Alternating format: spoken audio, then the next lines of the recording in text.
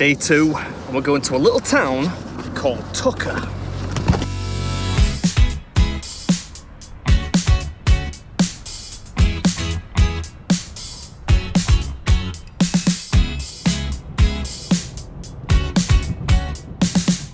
Doesn't look to be much in the way of parking. Probably have to go around the back. Not that there's anything wrong with that. Why is he giving way to me? Is it my right way? Okay. I think it was Sir Dizzy of Rascal that said, sweet like a nut, sweet like Tropicana. Yeah. Hi. Hey, how are you? This is the John Henry burger, named after the American folkloric hero who was really good at hammering. I think, I mean, the owner could just be called John Henry, for all I know. But yeah, you get 1 hour to finish it. If you do so, it's on the house. If not, 30 bucks. Actually, I think it was like a week or 2 ago, we had a dude from Spain. Yeah? He came in. Did he have a beard? Yeah. You look a little bit like me. Kinda. Like a pound stretcher version of me? Yeah. You won't know what pound stretcher is anyway, forget I said that. And did he manage to finish it? Yeah, he finished it. Yeah? Yeah. The guy that I said looks like a pound stretcher version of me is called Joe Burger Challenge. You should look him up because he really does. It's like if you ordered me from wish.com. Oh. There you go. Yeah, you put it wherever. You couldn't finish this? No? Maybe when I was a younger fella. When you were younger? Right, whenever you're ready. So 1 hour, if I finish it in 1 hour, it's free and I get a t-shirt. Okay, cool.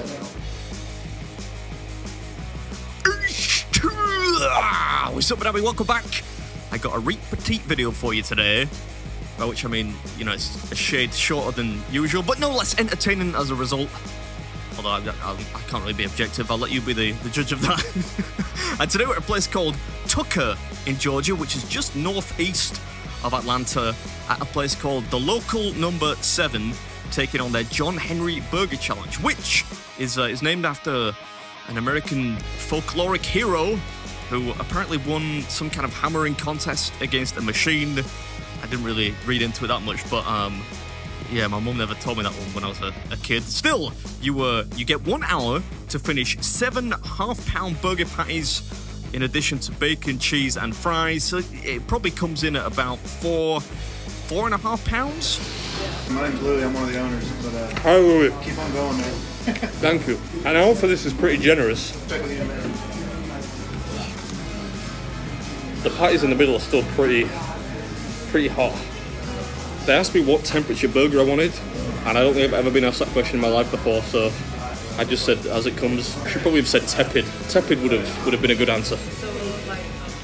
Yeah, or cold, just for banter, you know, see how it turned up at the table. I think what they probably meant was, how do you want it cooking? You know, well done, medium rare, and I just didn't catch on. But had I caught on, I think I would probably have gone with medium rare, because these were a little stiff.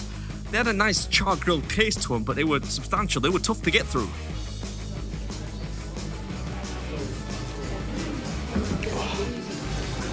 This thing needs some sauce. I would never normally add additional sauce, but this thing needs something on it. Sauce? What's going on? Have you lost your mind? Ketchup too. I don't even really like ketchup. But the odd thing about this burger challenge is that there's nothing really in there. Ordinarily, you would see, you know, lettuce, tomatoes, onions, something to accessorize the thing, if for no other reason than to just make it a little bit harder, take up more room in your stomach. Nobody ever saw a lettuce leaf and thought, oh, you know, that could do me in. But it does count, you know, it all takes up additional room in your gut. But not here. Maybe they're just meat purists, I don't know. But because of that, you've only really got a cheese, a bacon, an egg on top. I mean, the eggs aren't particularly flavorful, so I just needed something to give it kind of a tangy or a fruity edge. But yeah, maybe that's part of the challenge, I don't know. This is awkward, some fellow diners coming in. The look on that lady's face. Yeah, it never gets old. It's just a mixture of awe and judgment. Alright, the burger's done. Just the fries now. Yeah, the reasonable portion of fries, no less. So I doff my cap to them for not loading up on the starch. And this is a pretty cool challenge, especially if you're a bit of a rookie, because you get an hour, which is plenty of time. It's only like 4 or 5 pounds, and if you win, you don't just get a t-shirt. You can choose between a t-shirt, a cap, and a hoodie, which is pretty cool. And interestingly enough, it's only been done, I think, like 2 or 3 times. Quickest time was Joe Burger Challenge, who did it I think in like 25 minutes, and his beard's nicer than mine, so I had to break that time. So you need to wipe this thing down. Don't worry, I'll wipe it. Hope you enjoyed it, and I'll catch you at the next one.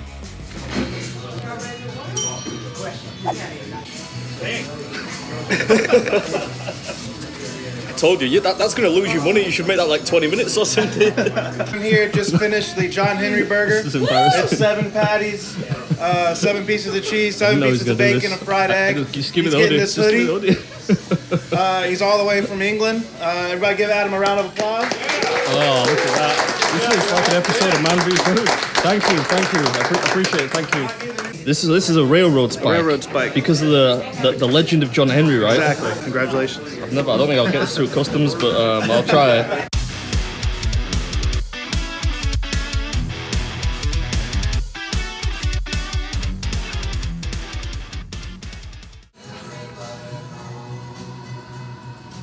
Leonard Cohen's one of those guys, he can write great songs, but he's not the finest singer. A little bit like me.